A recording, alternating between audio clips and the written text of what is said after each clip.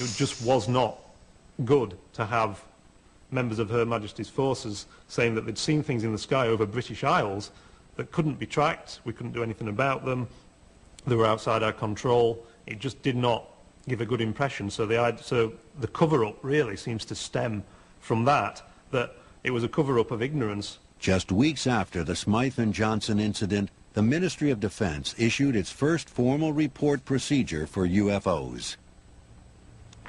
All reports are to be classified restricted, and personnel are warned that they are not to communicate to anyone other than official persons any information about any phenomena they have observed unless officially authorized to do so.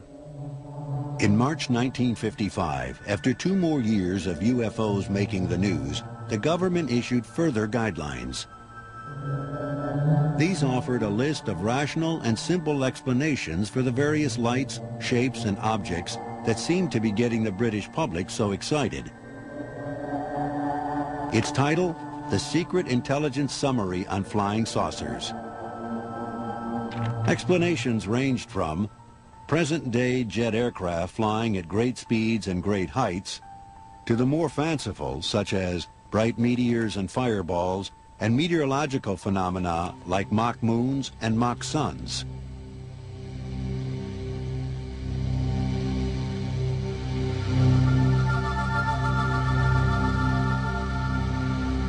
But these attempts to explain UFO reports may have backfired. A new breed of believer, ufologists, were convinced that the government had established its own X-Files on mysterious cases, but was stonewalling the British public. The UFO debate in Great Britain captured the attention of the public, the media, the government, and even the royal family. It was a very deferential society, and things the royal family were into, the public at large tended to take seriously as well. Throughout the period that the military were trying to keep a lid on the subject, there were various stories that were filtering through to the newspapers, to the gossip columnists, about Prince Philip's interest, about Lord Mountbatten's interest. He was tremendously excited about flying saucers, and he'd read several books, including Donald Kehoe's book, The Flying Saucers Are Real. He felt it was very arrogant to assume that we were the most advanced planet in the whole of the system. My father also had a slight ulterior motive in that it was the height of the Cold War, when America and Russia were absolutely at each other's throats. And my father thought, well, maybe if there are visitors from outer space, Earth will have to get on with each other if they're going to confront people from another planet. He then asked navigators of the ships and pilots of the Fleet Air Arm and any RAF pilot he came across, to record if they ever did see anything. Very often the descriptions did vary. I mean, there were the cigar-shaped ones as well as the ordinary saucer kind. And he took it very seriously.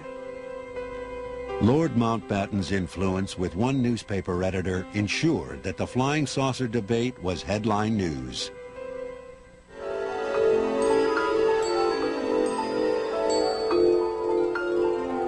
But not only was the Queen's cousin a believer, her husband, Prince Philip, was as well.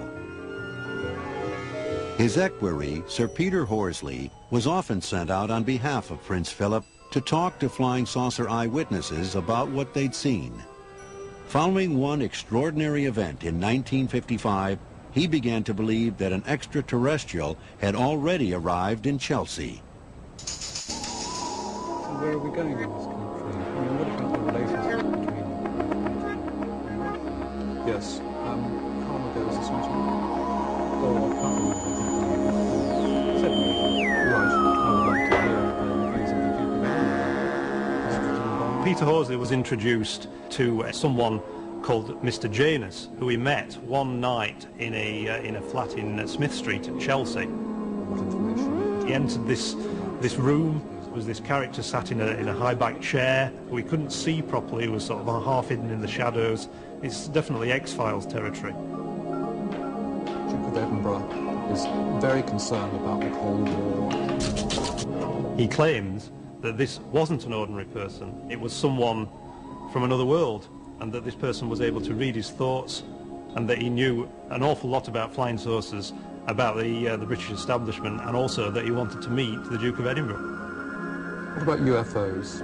All the clues in the background to the story seems to suggest to me anyway that this was some kind of intelligence attempt to find out how much Peter Horsley knew about the subject of flying saucers, about how deeply Prince Philip was interested in the subject, and whether in a certain situation that any official secrets might be leaked out inadvertently in one of these situations that Peter Horsley found himself in. They don't amount to a great deal, really. What he is interested in is UFOs and aliens. By 1957, technological developments and an increasing interest in space exploration led the Russians to launch Sputnik, the Earth's first satellite. It sent shockwaves around the world. British people had been feeling vulnerable from the air for a long time, going back to the Zeppelin raids in the First World War. In the 1930s, they'd had Prime Minister Stanley Baldwin telling them that the bomber will always get through. They'd experienced air attack in the Blitz, and invasion from UFOs was part of the same historical continuum. The launch of Sputnik seemed to trigger something far stranger than a few unidentified flying objects. A young woman called Cynthia Appleton was alone in a house one day just messing about with her young children, and all of a sudden she heard some strange sounds. The atmosphere went slightly sulphurous, I think she said, and all of a sudden someone appeared in front of her. She was quite shocked, obviously, and she described this person as looking a bit like a Greek god, yet he was dressed in a one-piece spacesuit with some form of goldfish bowl type helmet on his head. This person made a prediction. He said, "You're pregnant with a space baby. Whilst it will be born of your husband, will actually be spiritually belonging to the planet Venus." He predicted that he would be born on May 31st, and that the baby would be 7 pounds 3 ounces, and he would have fair hair, and he will develop into a leader of men, and his name will be Matthew. She became pregnant shortly afterwards, and a baby was born to her on June 2nd, 1959, who was 7 pounds 3 ounces and had fair hair. I believe that this nation should commit itself to achieving the goal, before this decade is out, of landing a man on the moon and returning him safely to the earth.